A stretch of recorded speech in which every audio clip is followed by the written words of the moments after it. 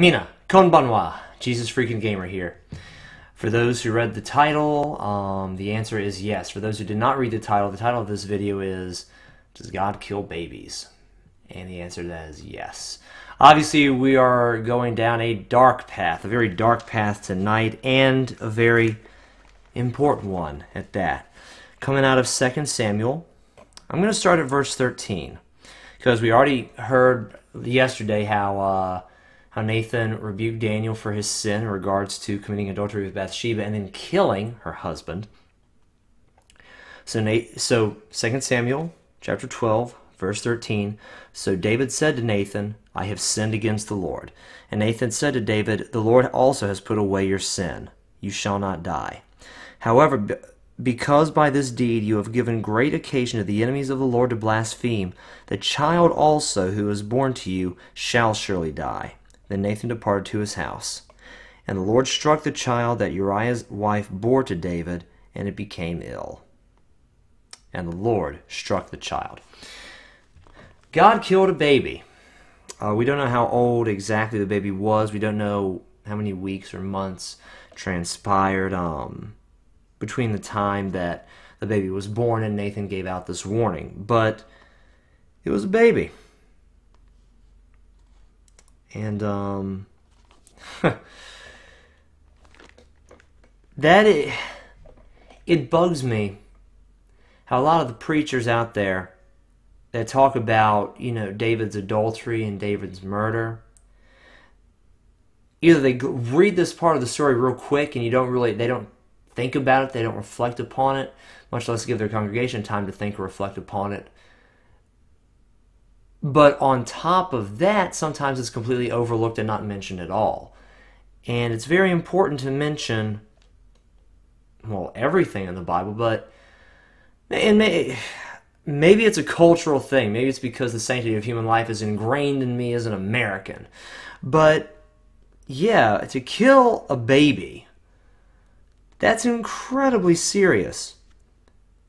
And what I want to do, the primary focus of this little Bible lesson, it will be little. I'm really going to try to keep these under 3 to 4 minutes. I've been going over a lot recently. I'm going to try to stop that. The simple answer is yes, God killed the baby. And I will add to that, God was not unjust or unfair or unrighteous in doing so.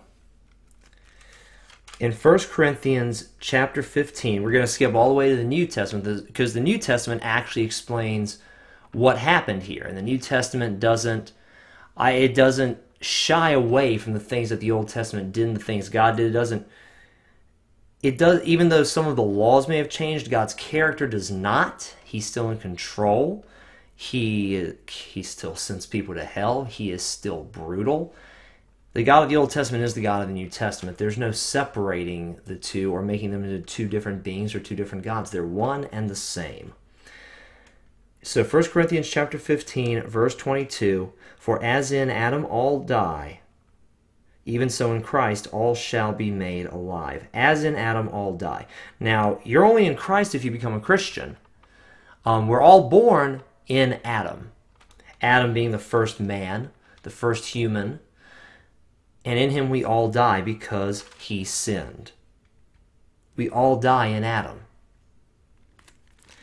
And to reiterate that, in Romans chapter 5, starting at verse 12, therefore, just as through one man sin entered the world, and death through sin, and thus death spread to all men, because all sinned.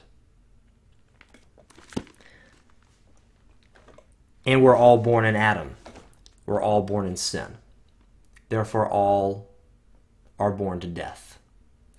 And that includes that's why, theologically speaking, abortion's even possible. I think most people would say, well, a baby hasn't sinned. A small child hasn't sinned. They don't even know what that is yet. Well, they may not consciously, actively know what it is, but they are still sinners by nature and by birth because their parents, us, are sinners. Therefore, because they are conceived in sin, they can die in the womb and very quickly outside of the womb, such as stillborns, such as, I forget the exact name of it, but it's like instant instant infant death syndrome. That's not correct, but it's a syndrome where like a crib death, where a baby just stops breathing. You go in the next day and the baby's just dead for absolutely no reason at all. And doctors to this day don't know exactly what that is. The theory is that for the most part, just like for some reason they just stop breathing, like in their sleep, their brain doesn't unconsciously continue to tell the body to breathe, so they just stop breathing, and thus they die. That's one theory. I haven't looked into it very much. Sudden infant death syndrome, that might be right. Either way, since we're all born into sin, we all can die at any time after being born. And because we're born in sin, God is not unjust if he takes the life of a child or a baby or an embryo in a mother's womb. It is well within God's jurisdiction to take any and all human life, to create or to destroy, to plant or to uproot. And since we're all sinners, it's not like any of us can really object to the point of death. Even the very youngest, even the very smallest. That's an incredibly tough pill to swallow. But it was there. It was in the next chapter. There's so much I could have talked about. A lot easier topics to talk about than that, but I felt the Lord wanted me to talk about this big one right here. And so if enough commentary comes in, I can do a more elongated, more elaborate version of this for a Sunday message. But those are the bare bones essentials for that. So did God kill that baby? Yes. Was he just in doing so? Yes, he is the righteous judge. And since we're all born in sin, and since all humans, in fact all creation, falls under God's jurisdiction, he's not unjust to take the life of a sinner. The one thing I'll add to the very end of that, let me open this back up, is in 2 Samuel chapter 12, going to verse 23, this is David talking, but now he, the child, is dead. Why should I fast? Can I bring him back? Can I bring him back again? I shall go to him, but he shall not return to me. And on that note, there is a degree, there is a point at which when a child dies, they do not go to hell. They just simply go back to heaven. Or not that there was a pre-existence in heaven, I'm not saying that. But my thought is, God created them. God just knit them together in their mother's womb. And it's a brand new life. God just made it, and God just immediately takes that life back. That was the thought behind what I just said. So, heavy subject. By all means, leave comments in the description below. If you want me to do a full 30-minute sermon on this, I will be more than happy to do a bit more research. May not be able to do it this Sunday, but my preaching videos get a lot of views at the moment.